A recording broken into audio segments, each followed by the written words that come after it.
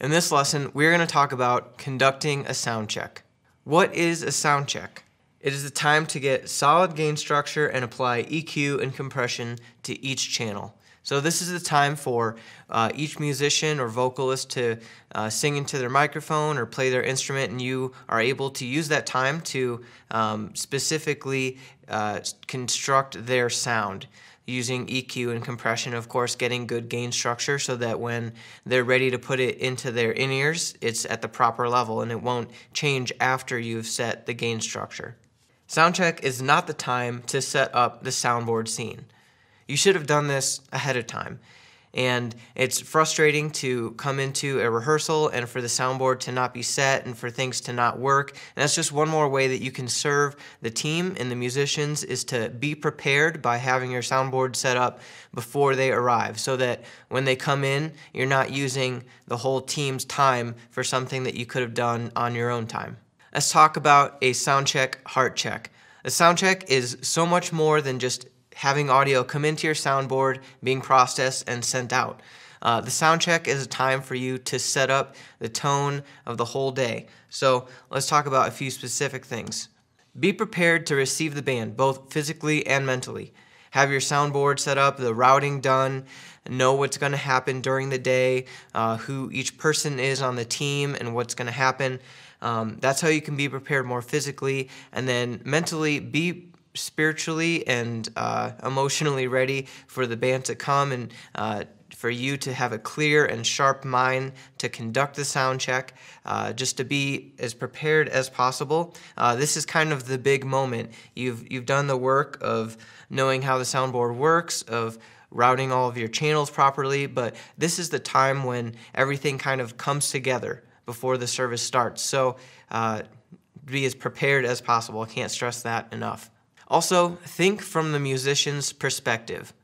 They've spent a lot of time preparing for this moment when they're ready to step on that stage and begin the rehearsal. And maybe you have someone on the team that has never been on the team before. They've never been on a stage before. They haven't sung into a microphone before an audience of people, and they might be nervous. You know, it's 7 a.m. You're asking them to sing in an empty room, and then hearing their voice come through a sound system. It can be scary. So just be as loving and kind and patient as possible when you're working with people, because they'll need that to be ready to lead people in worship. Remember, you are on the same team. It's not just I'm on this side of the soundboard and I'm on the production team and you're way over there on the stage, and though you're distanced away from each other, you're on the same team, you're trying to accomplish the same goal. So keep that in mind in each and everything that you do during the sound check. Also remember that you are leading this moment.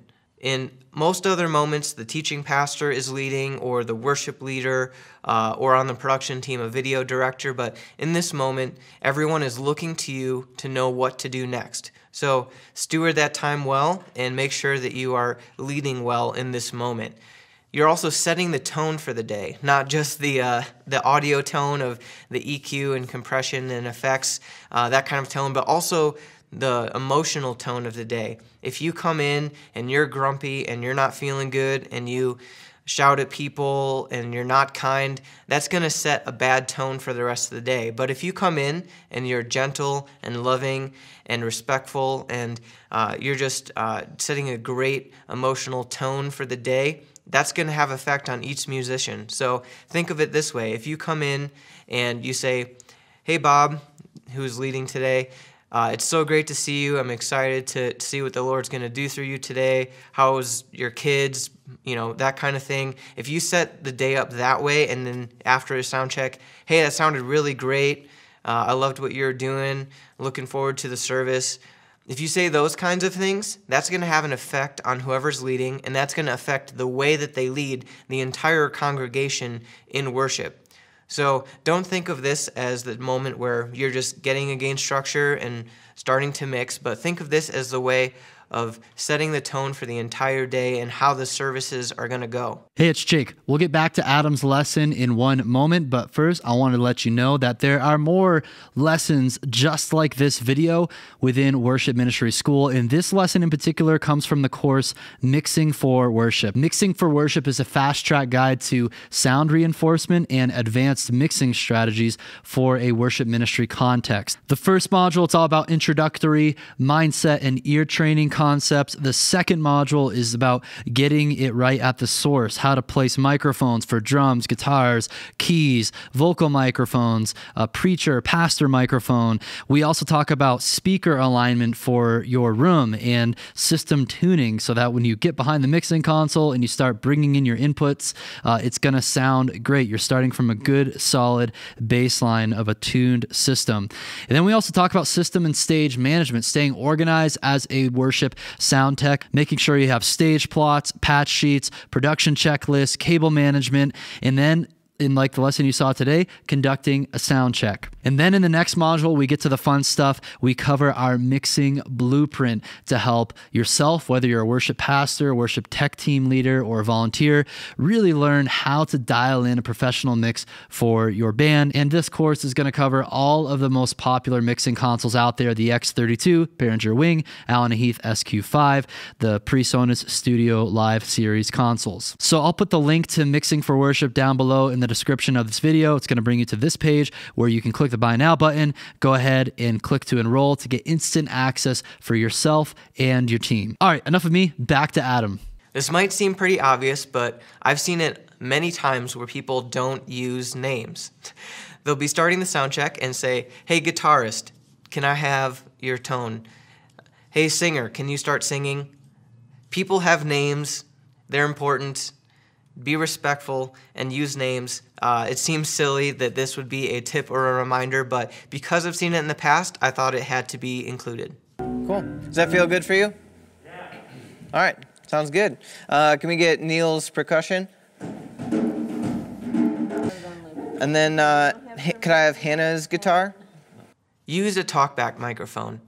If you're any sort of distance away from the stage, you're going to have to end up raising your voice, and that can send the wrong message even if it's unintended. So if you're having to have conversations with people or ask people things, especially over loud music, and you're not using a talkback microphone that is routed to their in-ears, you're going to be yelling. You're going to send the wrong message just because of the form of communication. So not just is it practical for you to save your voice and make sure that they can hear you when you need to be heard, but it's going to make sure that you can communicate in a more loving and effective way. So speaking of communicating properly, I always like to start my sound check with the talkback microphone and the lead vocal microphones because this is how we're going to communicate with each other. So what I like to do is lean into the talkback microphone and ask everyone to raise their hands if they can hear me, just to make sure that everyone can hear me and we can communicate with each other. Cool. Can everyone hear me? Can you raise your hand if you can hear me? So Neil can't hear me? Oh, Neil can hear me. Gary can hear me? No. Hey, check 1, 2. Okay, sweet. If all the other musicians are raising their hands and someone has their in-ears out or they don't have the talkback loud enough in their in-ears, they'll look around and wonder why everyone has their hands up, and then that will get the signal across that they need to get me or whoever is doing the sound check in their in-ears so that they can hear me and that they're not left out. So that's a great way to kind of get the sound check started and to make sure that everyone can hear you. And then also I like to start with the lead or the MD microphone just to make sure that whoever is leading the people on stage can communicate with me so that if something is going on and they need to say something to me, I'm able to hear them. It's very important to be able to communicate between the stage and front of house. That is how you accomplish the sound check. So always begin with that. As you're going through each channel, ask the musicians to play their loudest signal or their loudest tone so that you can make sure that you get a proper gain level set. Often vocalists will be pretty timid, and sometimes you may need to ask a timid vocalist to sing with a stronger vocalist that you know will help them sing louder, or you could ask a piano or acoustic guitar player to play the chorus of a song with a vocalist because that's something that they know. They'll know the words to it, and it's something that they have prepared, and it's something that they can sing out loud confidently, especially if there is a musician accompanying them.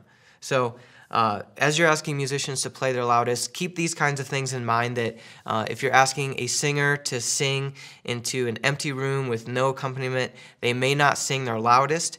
Also, it's likely a early morning rehearsal or sound check, and they may not just be ready to sing that loud yet. So another thing you can do is just have the gain dialed back a little bit from what you want it to be, because they may sing louder when the whole band is going. Ask the musicians, how does that feel?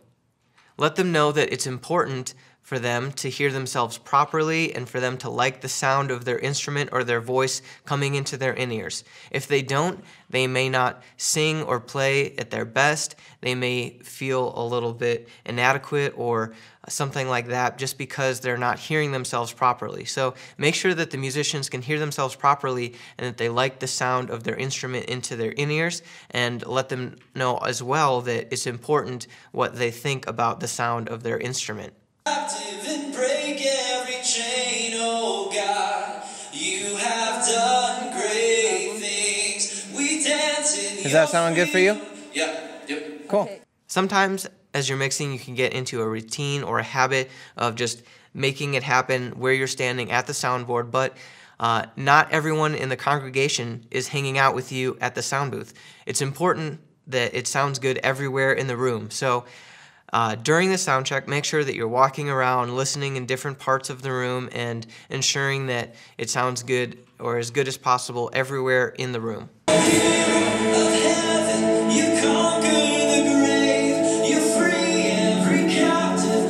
And finally, when you're done conducting your sound check, you have all of the signals that you need. You've got a mix started. Make sure there's a clear handoff to the music director or the worship leader so that you know it's time for them to be in charge of directing the musicians and conducting the rest of the rehearsal. You've done your part of making sure that everything is coming in properly and that they can hear themselves. And at this point, it's time to run through songs and start the mix and have the band play together. And at this point, you're no longer the leader, so you want to make sure there's a clear handoff of giving it to the person who is going to be in charge of directing the band. Conducting a sound check is the pinnacle of what you've prepared for, and it sets the tone for the entire day.